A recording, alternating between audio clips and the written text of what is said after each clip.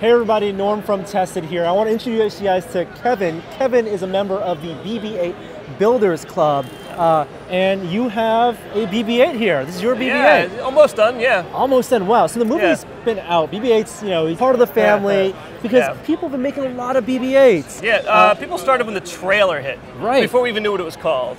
Right, when Mark Hamill said, this is an actual robot on set. Yeah. So how can a robot independently have a head that moves like this? And people, droid makers have been coming up with their own solutions. Yeah. So you have a unique solution here. Tell me about the process of how does your BB-8 move and operate? Yeah, I mean, when it hit, I mean, like you said, we saw the trailer, we heard that it was a real robot, so immediately we went from like, that's impossible, to how do we do it? And I went through some weird ideas. I even had one idea that was the head was a drone that would hover over the body. And impossible, stupid. It just, you can't get you can't get lift in that space or whatever. How a lot of people are doing it, as you probably know, is through a pivot inside the body with a magnet on top, and that works and it's great. But I don't personally like the way that it kind of drags. Right. And you can't go too fast because the head will fly off. I want mine to go fast, like in the trailer, you know what I mean? Like in the movie, like tear across. So I took a different approach. I have the head and the body are two independent robots, essentially. And I'm controlling them now with Bluetooth. And so what you have here, these are the guts of your BB-8. This is for the head. This is the head, yeah. Okay. And so all the sound effects and everything are all self-contained in the head. And I have a 9 degrees of freedom, gyroscope sensor here that it's not hooked up right now because no point, but that will keep it kind of top center at all times. And so if I want to move it to the to the side or whatever, if I let go of the stick, it'll snap back. Using that, correcting the wheels or whatever. And the wheels itself are for rotation. On top of the body. And also navigation. Navigation. It'll move it around. How far off center can you get? Well, we'll find out. But the idea is a lot farther than you normally can with the pivot, because the pivot can't do like that, So I hope to get a good, what is that? Would be like a, 80-degree sort of, thing. What I like is when he feels alive and feels real and feels like in the movie. I'm not so concerned with like having all the panels and gizmos work and have it be perfectly screen accurate. I want it to feel like, I do it for kids. I like when kids go up to it and they're like, and they fall in love with it. Adults just want to know how much it costs and if it can bring you a beer. The kids like get into the fun stuff, you know what I mean? So that's really cool. And then the body chassis, I started this idea before people had figured out their own way.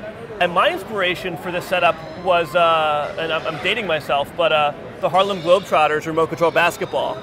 Oh, okay. The way they did it was like this with a pendulum axis. So I have this motor here. If I turn the motor, right or left, it'll swing the weight forward or backwards. And then I have this winch servo to turn, swing the weight left or right. So I can't really do a whole lot of control with this analog sort of control, but the idea is if I have a stick, it can, I can roll around like that. Right. And I'll have a gyroscope in this too, but mainly just to keep it from jackrabbit starts and kind of have it sort of self-correct, gracefully. And when the weight gets all the way to the end here, that's enough to roll the ball. Yeah, I mean, I was playing with it yesterday. Here was the first time I actually had it like tearing across the carpet, and it rolls pretty good on all surfaces. I snapped this motor yesterday though, and I don't know. This piece is all just locked up and ruined. Torque. I learned a lot about torque yesterday, it tears pretty good. It usually needs to go about this far, and then it kind of lurches forward, and catches it and gets going. Are you finding, from an engineering standpoint, there are trade-offs in terms of how much control you have versus the speed, especially if you're talking about your limits here are it's the structure and the You're constantly optimizing for your own abilities, for your own goals. I'm not really good with mechanical engineering. I'm a really good programmer, though.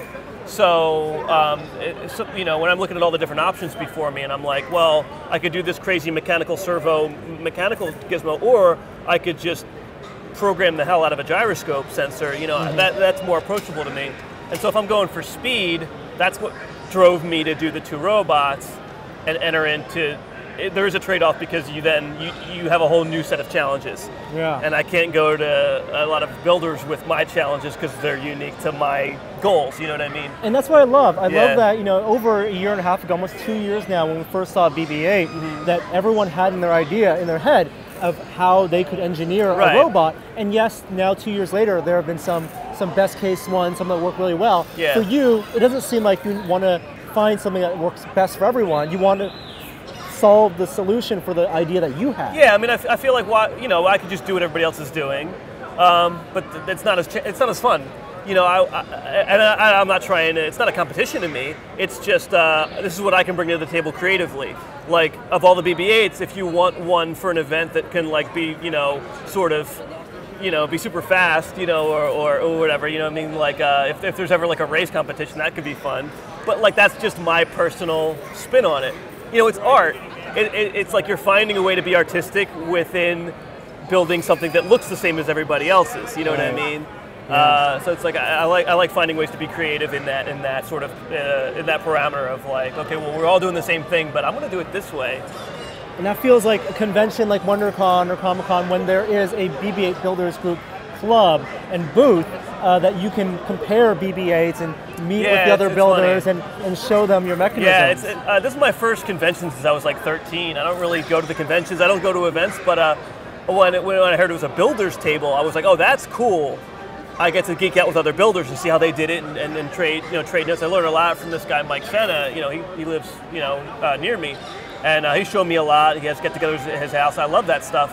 And then once I kind of build it, then I'm like, all right, on to the next thing. Like I do it for the journey, not the glory. You know, I love geeking out with other builders and just learning and just challenging each other and all that. Yeah. Well, thank you so much, Kevin, for sharing with us your BB-8 build project. Yeah, happy to, man. I'm a big fan of Tested. Thank you, and thanks, and have a great WonderCon. Cool. Yeah, so yeah, nice you to too. meet you. Yeah, great to meet you.